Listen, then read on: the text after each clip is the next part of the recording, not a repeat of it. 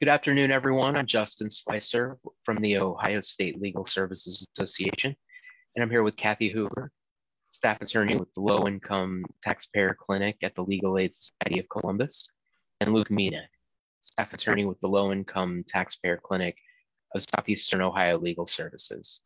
Today, we're going to be discussing collections. Feel free to leave a comment or a question, and we'll answer whatever we can. Luke, let's start out with some basic information about IRS collections. I know there's been a lot of talk in the media about recent funding for the IRS and tax enforcement. If someone owes money to the IRS, will an IRS agent come and just take their stuff or their money from their bank accounts or paycheck? Or can someone even be arrested for having tax debts? No, the IRS cannot arrest you just for owing money. They will also not just show up to take your property, either at your home, your work, or at your bank. There are steps the IRS needs to follow to be able to take anything from you. You will be given several opportunities to pay any tax or make a payment plan or other arrangements before they start the process of taking anything.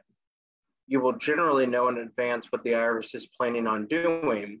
And I say generally only because if you do not open your mail or update your address for the post office or IRS, they may not be able to get those notices to you. A good opportunity to remind people to keep their address updated with the IRS. So how does someone end up in a position where they owe a balance to the IRS? So there's several reasons why a taxpayer may have a balance due with the IRS. A common reason is the taxpayer did not have enough money withheld from their paycheck during the year. Then when they go to file their taxes at the end of the year, they discover they owe money. Also, people can owe the IRS as a result of an audit or if they fail to file their tax return on time. If you owe taxes, the IRS will send you a bill. If you don't pay the first bill, the IRS will normally send you at least one additional bill. If you still don't respond, that's when collection actions will begin. Luke, if I have a balance due and I'm not able to pay, what can I do? So if you cannot pay the balance you owe, the IRS has payment options available. The most important thing you can do once you learn you owe the IRS is to act. Owing taxes can be intimidating, but the worst thing you can do is to ignore the problem. If you disagree with the bill, call the number on the notice and explain why you disagree. If you agree you owe the money, you can call the IRS to discuss a payment plan or other collection options. Kathy, what collection options does the IRS have available? So depending on your income, you can qualify for 3 different options. First, you could qualify for currently not collectible status. Second, you may be able to get an offer in compromise. Or third, you may be able to set up a payment plan. Luke, what's that first option Kathy mentioned, the currently not collectible status? So currently not collectible or CNC is when you and the IRS agree that you owe the tax, but due to your current financial situation, you cannot pay it. For this option, you need to show that you won't be able to afford your basic living expenses if you pay the tax as owed. To see if you qualify for CNC, you can contact the IRS at 800-829-1040. Again, that's 800-829-1040. When you call, have documentation of your income and monthly expenses available when you talk to the agent. Kathy, the second option you mentioned was an offer in compromise. How does that work? So when you submit an offer in compromise to the IRS, you're asking to settle the taxes for less than the full amount due. An offer in compromise looks at what is called the taxpayer's reasonable collection potential, or RCP, which is the taxpayer's ability to pay. The RCP includes the value of the taxpayer's assets, such as real estate, automobiles, bank accounts, and other property. And in addition to property, the RCP also includes the income you are expected to make in the future, minus certain amounts needed for basic living expenses. The offer and compromise process does take a while to complete, and there are several forms that need to be submitted to the IRS.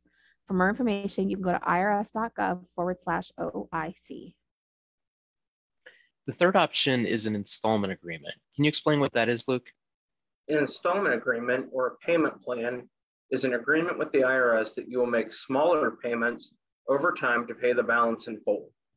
There are several types of installment agreements, and some require a setup fee. If you have questions about an installment agreement, you can visit irs.gov /OPA.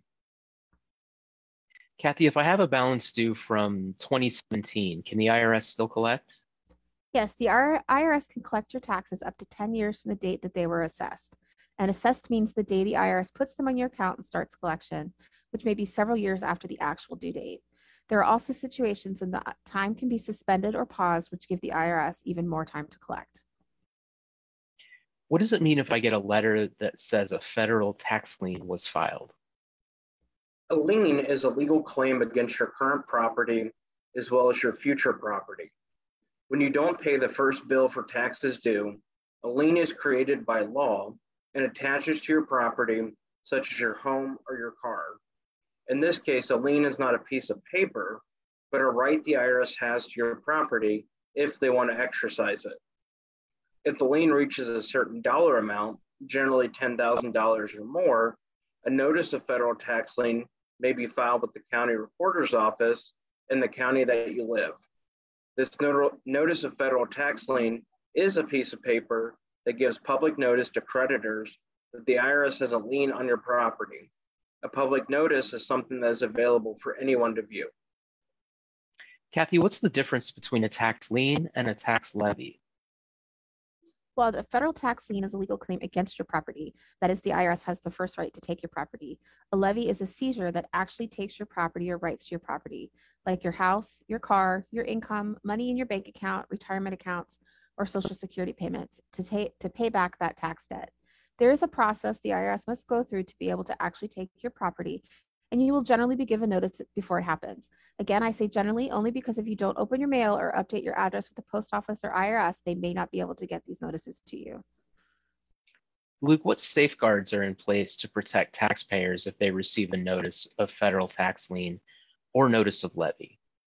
So once a taxpayer receives a notice of federal tax lien or notice of levy, they can request what's called a collection due process or CDP hearing with the IRS appeals office.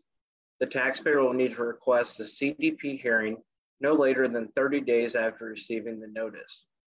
A CDP hearing is an opportunity to discuss options other than a levy or lien and lets the taxpayer dispute the amount they owe if they haven't already done so. If you miss the 30-day deadline, you can request an equivalent hearing within a year. The only difference between the two is that if you disagree with the outcome of the CDP hearing, you can appeal the decision to the U.S. Tax Court. That option is not available with an equivalent hearing. If people have more questions about the IRS collection process, where can they find additional information, Kathy? If taxpayers still have questions about the process, they can review IRS Publication 594, which explains the collection process and options that taxpayers have. To find that, they need to go to irs.gov and search for Publication 594. Luke, anything else we need to know? Yes, the IRS free file has been extended until November 17th. Normally, tax e-filing season closes October 15th. However, this year, to make sure people receive the credits they are owed, the IRS has given people more time.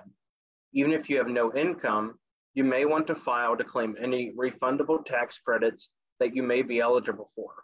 We will put a link to more information about qualifications in the chat. Thanks everyone for listening. The video of this session and the others in our tax chat series, including claiming tax credits when you don't need to file, are available on our Facebook page. Join us on November 4th when we return to our ongoing small business and self-employment series. Thanks everyone, and we'll see you next time. Thank you.